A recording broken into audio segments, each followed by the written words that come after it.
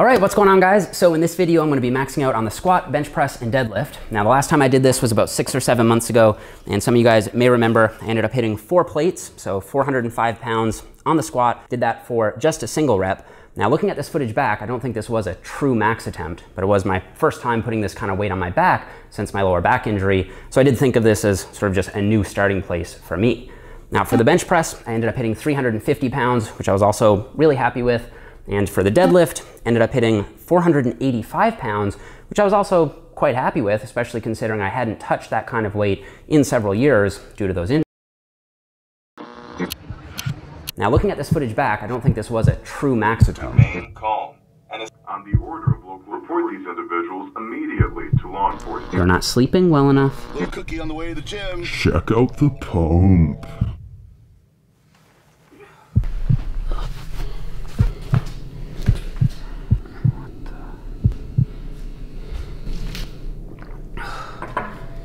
According to reputable online sources, sit curls are one of the most efficient exercises. He doesn't train hard at all. If you've ever seen his videos or training. Good morning, goddammit. Good morning, goddammit. Stick to the program. Stick to the program. Little cookie on the way to the gym. Goddammit. We're going against what's in the scientific literature. Wake up, Jeff. It's time to get big. Yup. Yup. Time right now, go live. It's lit. Yeah.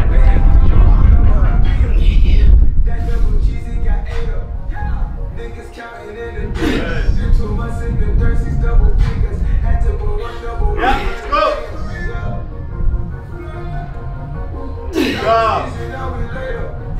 Won't stop until we get Up. Yeah. Got it. Good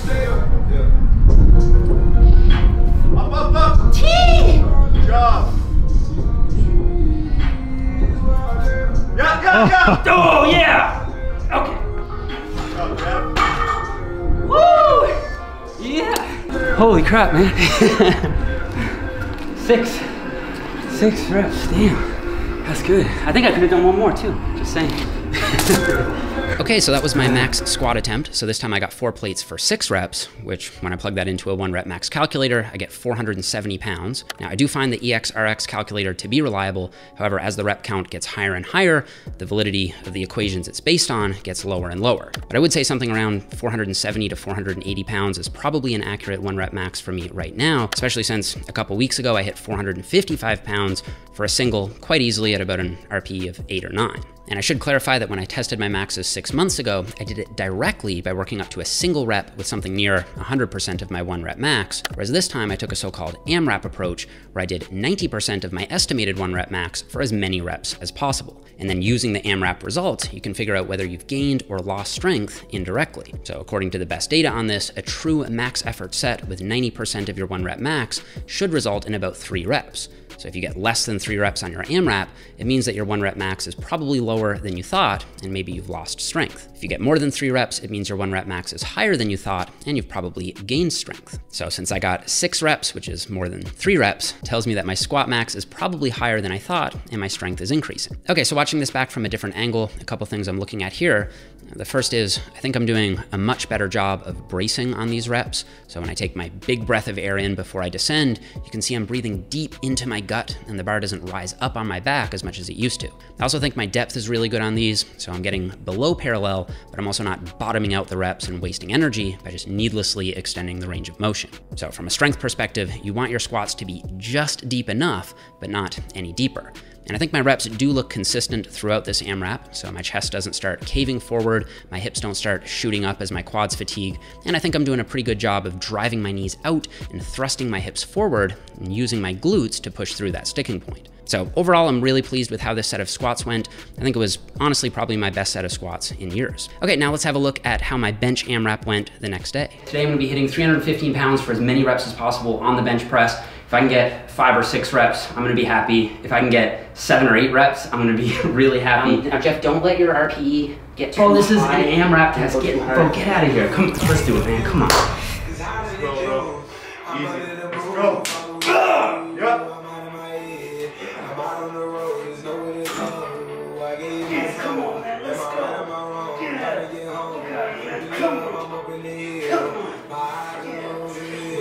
Yep. Yes, sir. Good. Yep. Let's get it, Jeff. Yeah, come on. Push it. Yeah. Woo! Yeah! Good job, bro. Damn. Is that 8? Yeah, 8, yeah. All right, so 315 for 8 reps at about an RPE of 9.5 or 10, and plugging this back into the calculator, I get a 1 rep max of 391 pounds. Now, I am a bit more skeptical of this figure because, like I said earlier, these equations can easily overshoot the higher the rep count gets. So I'd be more conservative with my max estimate here and probably say something more like 365 to 375 pounds, especially since I haven't been really training with loads quite that heavy. The heaviest I worked up to on this program was 345 for a double, which would put me closer to around 365 pounds as a max when I plug that in. So I think my technique on the AMRAP here also looked pretty solid. So it looks like the bar is coming down and slightly forward to the highest contact point on my chest. Then it moves slightly back and up after a slight pause. And the fact that I'm briefly pausing on these reps does make me feel even more optimistic about the future of my bench, because in the past I've only ever done 315 for 8 reps with touch and go reps. So I'm counting this as an all-time PR. And the fact that I'm sinking the bar into my chest is just personal preference. Some people seem to be stronger by softly pausing the bar, whereas others, like myself, can get more of a spring by letting the bar sink down a bit. And in powerlifting, both are legal as long as the bar is pressed up without an additional sink after the pause. Okay, so I took 1 rest day and then I hit my deadlift AMRAP, so let's take a look. Okay,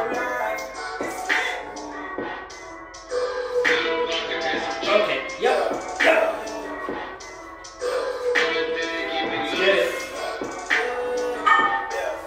Oh, let's be easy, bro.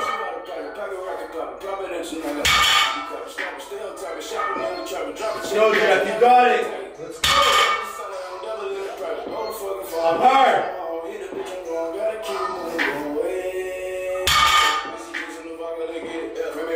Push it tight, up hard. That's all I got. 4, yeah. Shoot. So I'm kind of hoping I get at least 5, but it's not worth it. I don't know. That's all I got. All right, so this was probably the lift I was most disappointed with, just because plugging it in, it only gives me about a 1 rep max of 495, which is only 10 measly pounds up from my last max testing. But I think what happened here was probably some combination of accumulated central or mental fatigue from the previous 2 AMRAP tests. It was like my body was capable of doing more reps, but my brain just wouldn't let my muscles do it. And I know my true deadlift 1 rep max is in fact higher than 495 because just about 2 weeks ago, I pulled 495 for 2 reps. So if I just plug that in instead, I get 509 as a 1 rep max, which I think is more realistic for me right now. So the silver lining here with the deadlift is that, well, now there's a lot more room for progress in my next training cycle. And what I want to focus on moving forward is my flexibility and mobility. I'm finding that my hamstrings and hip abductors start to feel really tight when I get into that wide sumo stance, which then causes my hip position to deviate simply because I'm finding it hard to get into a comfortable lifting position. So that's something I'm going to work on over the next few months by doing some dynamic and static stretching for my hamstrings, adductors, groin, and inner thighs just after training to make sure that sumo stance is feeling more comfortable. So I want to put all of this together with 3 key takeaways that you guys can apply to your own training if you have strength goals, because when I add all of that together, even going with the most conservative estimates, I've still added at least 100 pounds to my total strength in about 6 months, which at my level of advancement, I'm pretty pleased with. So how did I do that? Well, first of all, there's probably some muscle memory effect going on. I had built a high level of strength before, then I got injured, and now I'm building it back. Now, this is probably relevant to most of you right now because not everyone has access to basic training equipment due to the pandemic. So if you're forced to take a step back, whether due to injury or the quarantine or something else, once you get back to structured lifting again, you should be able to reach your old PRs relatively quickly. Second, in my video on overcoming injury, I discussed a study showing that a successful return is underpinned by developing self-confidence. At a certain point, you need to shift your mindset from seeing yourself as someone who's injured to someone who is strong and capable of lifting again. So I built that confidence back myself by gradually lifting heavier and heavier until I got to the point that I could really start pushing myself hard again. And it really is as simple as that. if you want to get stronger, at a certain point, you just can't be scared to lift heavy. Now, it may sound obvious, but that doesn't make it any less true. If you want to get strong, you've got to lift heavy. Now, third, I think I've developed a mature lifting mentality at this point in my training career. I don't lift with my ego anymore, meaning I'm not dead set on hitting specific numbers just because I want to impress myself or someone else.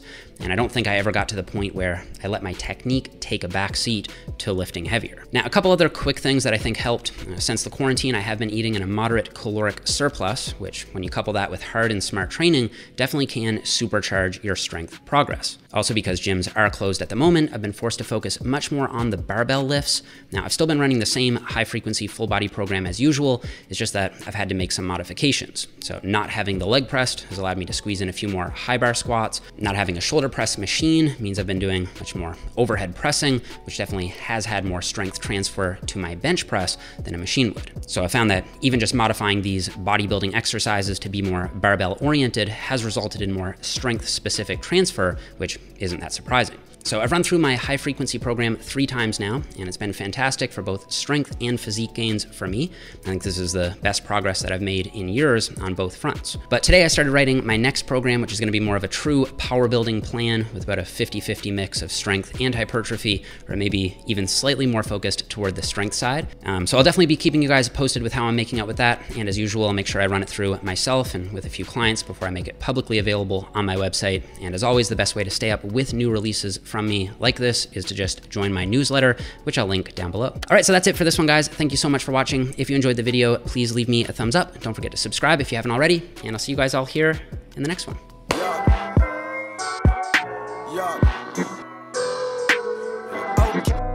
Alright, it's time right now.